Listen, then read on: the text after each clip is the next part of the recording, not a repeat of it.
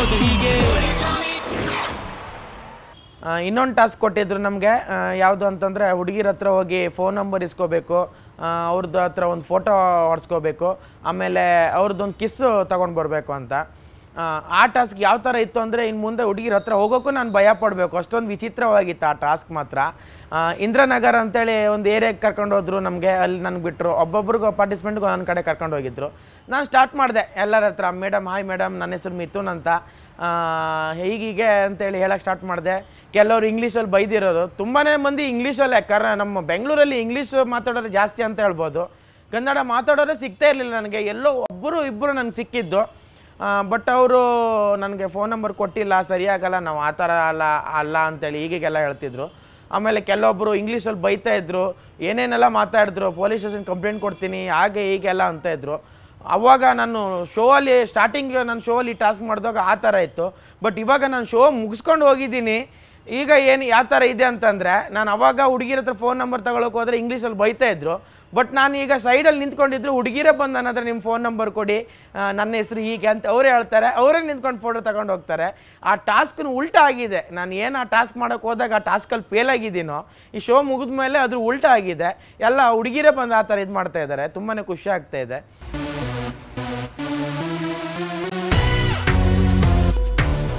ನೀರು ಎಣ್ಣೆ ಸೇರಲ್ಲ, ದಪ್ಪಗಿರೋರು ಸಣ್ಣಕ್ಕಿರೋರು ಫ್ರೆಂಡ್ಶಿಪ್ ಮಾಡಲ್ಲ.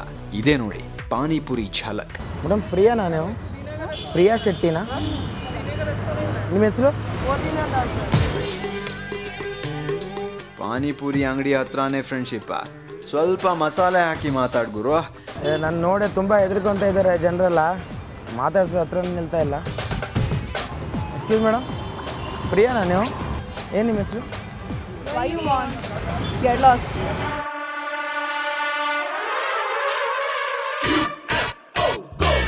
Want to talk to you. I love you. ಯಾರು ನೀವು ಅಂತ ತಮಿಳಲ್ಲಿ ಕೇಳಿದ್ಲು ಅವಳು. ಅವಾಗ ನೀನು ಕನ್ನಡ ಬರಲ್ವಾ ಅಂತ ಕೇಳಿದೆ ನಾನು. Tell me Kannada. ನೀವು?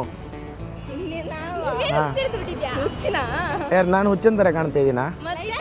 ಅದ್ರ ನಂತರ ನಾನು ಹಾಡಕ್ಕೆ ಸ್ಟಾರ್ಟ್ ಮಾಡಿದೆ, Priya please love me Priya ಅಂತ. Priya please love me Priya, ಈ ಲೋಕ ಬೇಡ, ಆ ಸ್ವರ್ಗ ಬೇಡ, ಈ ಪ್ರೀತಿ ಇರದ ಕ್ಷಣಗಳೇ ಬೇಡ. ಅಂಕಲ್ ಯಾರಾದ್ರೂ ನಾನು ನೋಡಿದ್ರೆ ಏನೋ ಯಾರು ಅಂಕಲ್? ಏನು ನನಗಿನ್ನು ಐ ಆಮ್ 23, ಜಸ್ಟ್ 23. ನಿನ್ನ ಫೋನ್ ನಂಬರ್ ಬೇಕು ನನಗೆ ಅಂತ ಹೇಳ್ತಾ ಇರುವಾಗ ಬಸ್ ಬಂದುಬಿಡ್ತು. ಟ್ರೈ ಮಾಡ್ತಿದ್ದೆ ನಾನು, ಯಾಕಂದ್ರೆ ಅವಳು ಸ್ವಲ್ಪ ಕನ್ನಡ ಬರ್ತಿತ್ತು ಅವಳಿಗೆ. ಓಕೆ ಬಾಯ್ ಬಾಯ್. ಆಮೇಲೆ ಇನ್ನೊಂದು ಟಾಸ್ಕು, ಆ ಟಾಸ್ಕ್ ಅಂತೂ ನನಗೆ ಎಷ್ಟು ಕಷ್ಟ ಆಗಿದೆ ಅಂದರೆ, ಈ ಅಪ್ಪ ಆಗೋದೇ ಬೇಡವೇನೋ ಆ ಥರ ಅನಿಸ್ಬಿಟ್ಟಿತ್ತು ನನಗೆ. ಏನಂತಂದರೆ ಚಿಕ್ಕ ಹುಡುಗನ ನೋಡ್ಕೊಳ್ಬೇಕು. ಸ್ಟಾರ್ಟಿಂಗಲ್ಲಿ ಚಿಕ್ಕ ಹುಡುಗರೆಲ್ಲ ಬಂದರು, ಅಕುಲ್ ಸರ್ ಹೇಳಿದ್ರು ನಿಮ್ಗೆ ಯಾವ್ಯಾವ ಹುಡುಗನ ನೋಡ್ಕೊಳ್ಬೇಕು ಅನ್ಸುತ್ತೆ ಅವ್ರನ್ನೆಲ್ಲ ಕರ್ಕೊಂಡು ಹೋಗು ಅಂತ ಹೇಳಿದ್ರು. ಆಮೇಲೆ ಎಲ್ಲರೂ ಒಂದೊಂದು ಹುಡುಗನ ಎತ್ಕೊಂಡ್ರು, ಲಾಸ್ಟಲ್ಲಿ ಒಂದು ಹುಡುಗ ಉಳಿದಿದ್ದ. ಅವ್ನು ಸೈಲೆಂಟ್, ಏನು ಸಖತ್ತಾಗಿ ಬೈಯೋದು, ಎಲ್ಲರ ಜೊತೆ ಇದು ಮಾಡೋದು ಹಾಗೆ ಇದ್ದ. ನಾನು ಅಂದ್ಕೊಂಡೆ ಇವ್ನು ಸಖತ್ತ ಸ್ಟ್ರಾಂಗ್ ಆಗಿದ್ದಾನೆ, ಇವ್ನು ಎತ್ಕೊಳ್ಳೋಣ, ಇವನು ಆಟ ಆಡ್ಸೋದು ಒಳ್ಳೆ ಈಸಿ ಅಂತ. ಬಟ್ ಅವನೇನು, ನಾನು ಅವನ ಹತ್ರ ಹೋದೆ, ಬಾ ನನ್ನ ಜೊತೆ, ನಾನು ಹಿಂಗೆ ಚಾಕ್ಲೇಟ್ ಕೊಡಿಸ್ತೀನಿ ಹಾಗೀಗ ಅಂತೆಲ್ಲ ಸ್ಟಾರ್ಟ್ ಮಾಡಿದೆ. ಅವನು ಶುರು ಮಾಡೇ ಬಿಟ್ಟ. ಅವನು ಒಂದೇ ಒಂದು ಡೈಲಾಗು, ಅಜ್ಜಿ ಬೇಕು ಅಜ್ಜಿ ಬೇಕು. ಅವ್ನು ಯಾವ ಥರ ಟಾರ್ಚರ್ ಕೊಟ್ಟಿದ್ದಾನಂತಂದರೆ, ನನ್ನ ಬಾಯಲ್ಲಿ ಹೇಳಿದ್ರೆ ಅದು ಚೆನ್ನಾಗಿರಲ್ಲ. ಅವ್ನಿಗೆ ಏನು ಟಾರ್ಚರ್ ಕೊಟ್ಟಿದ್ದಾನೆ ಇನ್ನೊಂದ್ಸಲ ನಿಮ್ಮ ಕಣ್ಣಲ್ಲಿ ನೋಡಿ. ಯಾವ ಹೀರೋ ಅಂದರೆ ಇಷ್ಟ? ಅಜ್ಜಿ ಹೀರೋ ಅಂದರೆ ಇಷ್ಟನಾ? ಯಾವ ಚಾಕ್ಲೇಟ್ ಕಂದ? ಯಾವ ಚಾಕ್ಲೇಟು? ಅಳ್ಬಾರ್ದು. ಎಂತ ಮಾರಾಯ ಇದು? ಮಗು ಅಜ್ಜಿ ಅಜ್ಜಿ ಅಂದ್ರು ಉಯ್ಯಾಲೆ ಆಡಿಸ್ತಾ ಹೂ ತೋರಿಸ್ದ. ಅಜ್ಜಿ ಅಜ್ಜಿ ಅನ್ನೋ ಮಗುನ್ ಬಿಟ್ಟು ಪಾನಿಪುರಿ ಗಾಡಿ ಬಿಟ್ಟ. ಅಳ್ಬಾರ್ದು. ಅಜ್ಜಿ ಬೇಕಾ? ಅಜ್ಜಿ ಬರಕ್ಕೆ ಅಲ್ಲ. ಅಜ್ಜಿ ಅಮ್ಮ ಅನ್ನೋ ಹುಡುಗನ್ ಹಿಡಿಬೋದು, ಅಜ್ಜಿ ಅನ್ನೋ ಹುಡುಗನ್ ಮಾತ್ರ ಹಿಡಿಯಕ್ಕಾಗಲ್ಲ ಮಾರಾಯ. ನೋಡಿ ಆ ಥರ ಗಾಡಿ ತಿನ್ಕೊಂಡು ಆಟ ಆಡೋಣ. ಮತ್ತೆ ಅಜ್ಜಿ ಹತ್ರನಾ?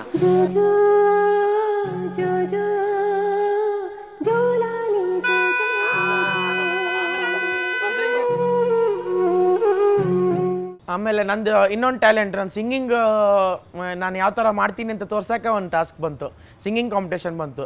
ನಂಗೆ ಸಿಂಗಿಂಗ್ ಅಂದರೆ ತುಂಬಾ ಪ್ರಾಣ, ನನಗೆ ಇಷ್ಟ, ತುಂಬಾ ಇಷ್ಟ. ಆ ಟಾಸ್ಕ್ ಬಂದಾಗ ನಾನು ಹೆಂಗೆ ಚೆನ್ನಾಗಿ ಆಡಬೇಕು ಹಾಗೆ ಅಂತೇಳಿ ನೀರಲ್ಲಿ ಪ್ರಾಕ್ಟೀಸ್ ಮಾಡ್ತಾಯಿದ್ದೆ. ಆಮೇಲೆ ಸ್ವಿಮ್ಮಿಂಗ್ ಪೂಲ್ ಮೇಲೆ ಕೂತ್ಕೊಂಡು ಪ್ರಾಕ್ಟೀಸ್ ಮಾಡ್ತಿದ್ದೆ. ಪ್ರಾಕ್ಟೀಸೆಲ್ಲ ಸಖತ್ ಒಂಥರ ವೆರೈಟಿ ಪ್ರಾಕ್ಟೀಸ್ ಮಾಡ್ತಾಯಿದ್ದೆ ನಾನು. ಅದಾದ ನಂತರ ನಮ್ಗೆ ಟಾಸ್ಕ್ ಸ್ಟಾರ್ಟ್ ಆಯಿತು. ಸ್ಟಾರ್ಟಿಂಗಲ್ಲಿ ಎಲ್ಲ ಬ್ಲೂ ಟೀಮಿಂದನೂ ನಮ್ಮ ಟೀಮಿಂದನೂ ಎಲ್ಲರೂ ಸಿಂಗಿಂಗ್ ಸ್ಟಾರ್ಟ್ ಮಾಡಿದ್ರು. ಅದರಲ್ಲಿ ಒಂದು ವಿಚಿತ್ರವಾಗಿ ಒಂದು ಸಿಂಗಿಂಗ್ ಅಂತಂದರೆ ನಮ್ಮ ವಿನೀತಾ ಸಿಂಗಿಂಗ್ ಮಾಯದಂತ ಮಳೆ ಬಂತಣ್ಣ ಅಂತೇಳಿ ಒಂದು ಸಿಂಗಿಂಗ್ ಆಡಿದ್ರು. ಅದನ್ನು ಕೇಳಿ ಚೇತನ್ನು ಮತ್ತು ಶಮಿತಾ ಮಲ್ನಾಡೋರ್ಗೆ ಎಷ್ಟು ಖುಷಿಯಾಗಿತ್ತು ಅಂತಂದರೆ ಅವ್ರ ಖುಷಿ ನೋಡಿ ಅಕುಲ್ ಅವ್ರು ಎದ್ದು ಹೋಗಿದ್ರು ಹೊರಗಡೆ. ಆ ಟಾಸ್ಕಲ್ಲಿ ಮಾತ್ರ ನನಗೆ ಏನಾಗಿತ್ತು ಅಂದರೆ ಅಕುಲ್ ಸರ್ ಹೇಳ್ತಾಯಿದ್ರು, ನಾನು ಈ ಶೋನೇ ಮಾಡಲ್ಲ, ನನಗೆ ಇಷ್ಟನೇ ಇಲ್ಲ, ನೀವು ಇಷ್ಟೊಂದು ಹರ್ಟ್ ಮಾಡಿದ್ದೀರಾ ಅವ್ರಿಗೆ ಜಡ್ಜಸ್ಗೆ, ಹಾಗೆ ನಾನು ಬಿಟ್ಟೋಗ್ತೀನಿ ಹಾಗೆಲ್ಲ ಅಂತ ಇದ್ರು. ಅವಾಗ ನಾನು ಮತ್ತು ದೀಪಕ್ ಹೋಗಿ, ಇಲ್ಲ ಸರ್ ನಮ್ಮ ಸಾಂಗ್ ಬರುತ್ತೆ, ನಮ್ಮ ಹಾಡು ಕೇಳಿ ಸರ್, ನಾನು ಹೆಂಗೆ ಆಡ್ತೀನಿ ನೋಡಿ, ಇದನ್ನೆಲ್ಲ ನಾನು ಮುಚ್ಚಾಕ್ತೀನಿ, ಅವ್ರು ಏನೋ ಅವರು ಖರಾಬಾಗಿ ಆಡಿದ್ರು ಅದಕ್ಕೆ ನಾನು ತಕ್ಕಂತೆ ಸೂಪರಾಗಿ ಆಡಿ ನಿಮಗೆಲ್ಲ ಇಷ್ಟಪಡಿಸ್ತೀನಿ ಸರ್ ಅಂತೇಳಿ ಅಕುಲ್ ಸರ್ ಕಾಲು ಕೈಯೆಲ್ಲ ಬಿದ್ದು ಅವ್ರನ್ನ ಕರ್ಕೊಂಡು ಬಂದಿದ್ದೆ. ಬಂದು ಕೇಳ್ತೀನಿ ಇಲ್ಲ ಅಂದ್ರೆ ಕೊಡ್ತೀಯ, ನಿನ್ನ ಪ್ರೀತಿ ಮಾಡ್ತೀನಿ ಮನಸ್ಸು ಹೃದಯ ಕೊಡ್ತೀಯ, ಮನಸ್ಸಿನ ಆಸೆ ಹೇಳಲೇನು, ಮುದ್ದಾದ ಗೊಂಬೆ ನೀನು, ಮುತ್ತಂತ ಹೆಣ್ಣು ನೀನು, ನಾ ನಿನಗೆ ಜೋಡಿಯಲ್ಲವೇನು.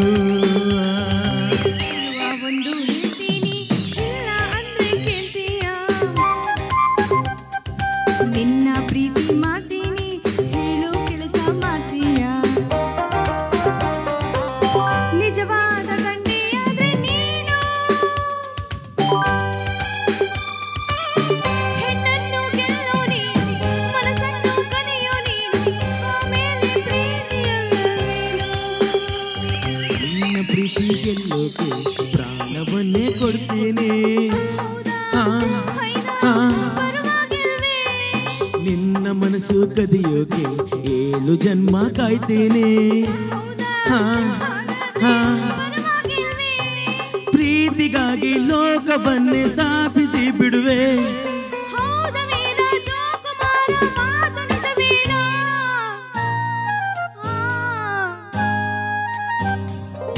ಬಂದು ಕೇಳ್ತೀನಿ ಇಲ್ಲ ಅಂದೆ ಕೊಡ್ತೀಯ, ನಿನ್ನ ಪ್ರೀತಿ ಮಾಡ್ತೀನಿ ಮನಸ್ಸು ಹೃದಯ ಕೊಡ್ತೀಯ. ನಿಜವಾದ ಕಣ್ಣೀರು ನೀನು,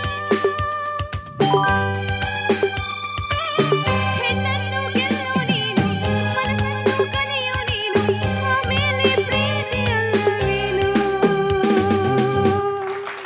Thank you.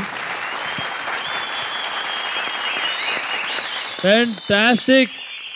ಈ ಥರ ಪರ್ಫಾರ್ಮೆನ್ಸ್ ಆ್ಯಕ್ಚುಲಿ ನಾನು ನೋಡಬೇಕು ಅಂತ ಕಾಯ್ತಾ ಕೂತಿದ್ದೆ, ಬಟ್ ಸಮ್ವೇರ್ ಲಾಸ್ಟ್ ಮೂಮೆಂಟಲ್ಲಿ ನಾನು ತಾಳ್ಮೆ ಕಳ್ಕೊಂಡು ಆಚೆ ಹೋಗಬೇಕಾಗಿತ್ತು. ಬಟ್ ಫೈನಲಿ ನಿಮ್ಮ ಪರ್ಫಾರ್ಮೆನ್ಸ್ ನೋಡಿ ಏನಂತ ಹೇಳಲಿ. ಈಗ ಪ್ರೊಫೆಷನಲ್ ಸಿಂಗರ್ಸ್ ನಿಮ್ಮ ಮುಂದೆ ಇದ್ದಾರೆ, ಅವ್ರೇನು ಹೇಳ್ತಾರೆ ನೋಡೋಣ. ಚೇತನ್, ನಾನು ಪರ್ಫೆಕ್ಟ್ ಅಂತ ಹೇಳಲ್ಲ, ಅವ್ರ ಕಡೆಯಿಂದ ಸ್ವಲ್ಪ ಮಿಸ್ಟೇಕ್ ಇತ್ತು ಯಶಸ್ವಿನಿ ಕಡೆಯಿಂದ, ಬಟ್ ಯು ಆರ್ ಗುಡ್, ನೀವು ಚೆನ್ನಾಗಿ ಹಾಡಿದ್ರಿ. ನೀವು ಒಂದು ಕಡೆ ನಿಮ್ದೇನ ಲಿರಿಕ್ಸ್ ಹಾಕೊಂಡ್ರಿ, ಅದು ಬೇರೆ, ಅದು ಫಸ್ಟ್ ಚರಣ ಅದು ಎಂಡಿಂಗ್ ಆಡಿದಲ್ವಾ. ಪ್ರೀತಿಗಾಗಿ ಲೋಕವನ್ನೇ ಸ್ಥಾಪಿಸಿ ಬಿಡುವೆ, ಜಯಿಸಬಲ್ಲೆನಾ ಅಲ್ವಾ ಅದು, ಜಯಿಸಬಲ್ಲೆನಾ, ಅದು ಒಂದೇ ಮಿಸ್ಟೇಕ್ ಆಯ್ತು ಸರ್, ಅದು ಒಂದೇ ನನಗೆ ಪ್ರಾಬ್ಲಮ್ ಆಗ್ತಾ ಇತ್ತು, ಯಾಕೆ ತಪ್ತಾ ಇತ್ತು ಅಂತ ಗೊತ್ತಿಲ್ಲ. ಹಂಸಲೇಖ ಸರ್ ಹೇಳೋಣ, ಈ ಎಪಿಸೋಡ್ ನೋಡಿ ಸರ್ ನಿಮ್ಮ ಲಿರಿಕ್ಸ್ನೇ ಬೇರೆ ತರ ತಿರ್ಚ್ಬಿಟ್ಟು ಹಾಡ್ಬಿಟ್ಟಿದ್ದಾರೆ ಅಂತ. ಶಮಿತಾ, ನಿಮ್ಗೆ ನಮ್ಮ ಮಿಥುನ್ ಟ್ಯಾಲೆಂಟ್ ಏನ್ ಗೊತ್ತು? ಏನು? ಶಮಿತಾ ಬಗ್ಗೆ ಒಂದು ಹಾಡು ಹಾಡು ಮಗ.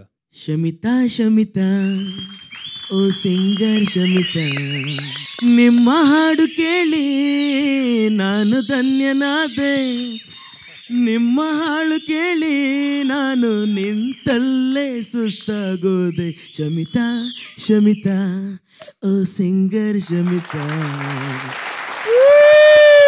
ಏನ್ರಿ ಮಿಥುನ್, ಇಷ್ಟೊಂದು ಟ್ಯಾಲೆಂಟ್ ಇಟ್ಕೊಂಡು ನೀವೇ ಫಸ್ಟ್ ಬರ್ಬೇಕಾಗಿತ್ತು ರೀ. ಅವಾಗ ನೋಡಿ ಅವರು ಬೇಜಾರು ಮಾಡ್ಕೊಂಡು ಹೋಗ್ತಾನೆ ಇರಲಿಲ್ಲ Akul. Thank you so much. ಈ ಶೋ ಮುಗಿದ್ಮೇಲೆ ನನ್ನ ಲೈಫ್ ಹೇಗಿದೆ ಅಂತಂದರೆ ಒಳ್ಳೊಳ್ಳೆ ವಾಪಸ್ ಬರ್ತಾ ಇದೆ ನನಗೆ ಫಿಲ್ಮಲ್ಲಿ ಮತ್ತು ಆ್ಯಂಕರಿಂಗ್ ಮಾಡೋಕ್ಕೆ ಮತ್ತು ನನ್ನದು ಊರಲ್ಲಿ ಮತ್ತು ಆ ಕಡೆ ಈ ಕಡೆ ಎಲ್ಲ ಡ್ಯಾನ್ಸ್ ಪ್ರೋಗ್ರಾಮ್ಗೆ ಅದಕ್ಕೆ ಇದಕ್ಕೆ ಎಲ್ಲ ನನಗೆ ವಾಪಸ್ ಬರ್ತಾ ಇದೆ. ಮುಂಚೆ ನನಗೆ ಸ್ಟೇಜ್ ಮೇಲೆ ಡ್ಯಾನ್ಸ್ ಮಾಡೋಕ್ಕೆ ಕೊಡ್ತಾ ಇಲ್ಲ ಜನಗಳು, ಸ್ಟೇಜ್ ಮುರಿದೋಗುತ್ತೆ ಹಾಗೆ ಹೀಗೆಲ್ಲ ಅಂತ ಇದ್ರು. ಬಟ್ ಜನಗಳೇ ನನಗೆ ಬಾ ಡ್ಯಾನ್ಸ್ ಮಾಡು ಪ್ಲೀಸ್, ನನಗೆ ಎಂಟರ್ಟೈನ್ಮೆಂಟ್ ಕೊಡು ಹಾಗೆ ಹೀಗೆ ಅಂತ ಇದ್ದಾರೆ. ತುಂಬಾ ಖುಷಿ ಆಗ್ತಾ ಇದೆ. ನಾನು 22 kg ವೇಟ್ ರೆಡ್ಯೂಸ್ ಮಾಡ್ಕೊಂಡಿದ್ದೀನಿ, ಈಗ ನೀನು ಹೀರೋ ಥರ ಕಾಣ್ತಾ ಇದೆಯಾ ಹಾಗೆ ಹೀಗೆಲ್ಲ ಅಂತ ಹೇಳ್ತಾರೆ. ಈ ಕರ್ನಾಟಕದಲ್ಲಿ ನಾನು ಯಾವುದೇ ಮೂಲೆಗೆ ಹೋದ್ರೂ ಜನಗಳು ಮಾತಾಡಿಸ್ತಾರೆ.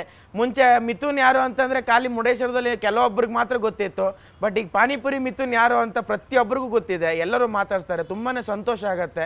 ಚಿಕ್ಕ ಮಕ್ಕಳಂತೂ ಹೋಗ್ತಾ ಇದ್ರೆ ಪಾನಿಪುರಿ ಅಂತ ಕೂಗ್ತಾರೆ, ಅದೊಂದು ಸಂತೋಷ ನನಗೆ. ನಾನು ಈ ಶೋ ಬಂದ್ಮೇಲೆ ನನ್ನ ಲೈಫೇ ಟರ್ನ್ ಆಗಿದೆ. ಮುಂಚೆ ನಂಗೆ ಡ್ರೆಸ್ ಸೆನ್ಸ್ ಸರಿಯಾಗಿರಲಿಲ್ಲ, ಏನೋ ಒಂಥರ ಇರ್ತಿದ್ದೆ. ಇವಾಗ ನಾನು ಸಖತ್ ಟಿ ಶರ್ಟ್ ಹಾಕ್ತೀನಿ, ಜೀನ್ಸ್ ಪ್ಯಾಂಟ್ ಹಾಕ್ತೀನಿ, ಒಳ್ಳೊಳ್ಳೆ ಬಟ್ಟೆ ಸಿಗತ್ತೆ ನನಗೆ. ತುಂಬಾ ಹ್ಯಾಪಿಯಾಗಿದ್ದೀನಿ ನಾನು, ಲೈಫ್ ತುಂಬ ಎಂಜಾಯ್ ಮಾಡ್ತಾಯಿದ್ದೀನಿ. ಸುವರ್ಣ ಚಾನಲ್ಗೆ ನಾನು ಥ್ಯಾಂಕ್ಸ್ ಹೇಳೋಕ್ಕೆ ಇಷ್ಟಪಡ್ತೀನಿ. ಎಲ್ಲೋ ಒಂದು ಬೀಚಲ್ಲಿ ನಾನು ಪಾನಿಪುರಿ ಮಾಡ್ಕೊಂಡಿದ್ದೆ, ನಾನು ಅಲ್ಲಿಂದ ಕರ್ಕೊಂಡು ಬಂದು ಇಂಥ ಒಂದು ರಿಯಾಲಿಟಿ ಶೋದಲ್ಲಿ ಪಾರ್ಟಿಸಿಪೇಟ್ ಮಾಡಿಸಿ ನನ್ನ ಏನೇನು ಟ್ಯಾಲೆಂಟ್ ಇದೆ ಅದನ್ನೆಲ್ಲ ಹೊರಗಾಕ್ಸಿದ್ದೀರಾ. ತುಂಬಾ ಥ್ಯಾಂಕ್ಸ್ ಹೇಳೋಕ್ಕೆ ಇಷ್ಟಪಡ್ತೀನಿ. ಎಲ್ಲ ಕ್ರೂ ಮೆಂಬರ್ಸ್ಗೂ ನಾನು ಥ್ಯಾಂಕ್ಸ್ ಹೇಳೋಕ್ಕೆ ಇಷ್ಟಪಡ್ತೀನಿ. ನಾನು ತುಂಬಾ ಹ್ಯಾಪಿಯಾಗಿದ್ದೀನಿ, ತುಂಬಾ ಖುಷಿಪಟ್ಟಿದ್ದೀನಿ ಶೋಗೆ ಬಂದಮೇಲೆ. ನodi swami navirode heege